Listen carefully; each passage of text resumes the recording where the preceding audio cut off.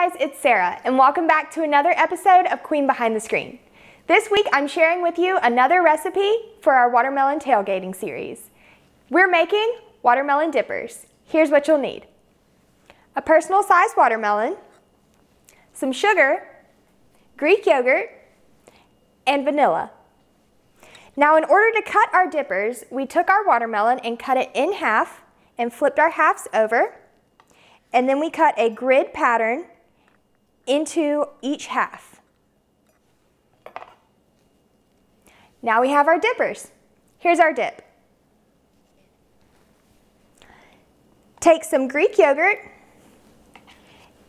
and combine it with a little bit of sugar and vanilla to taste.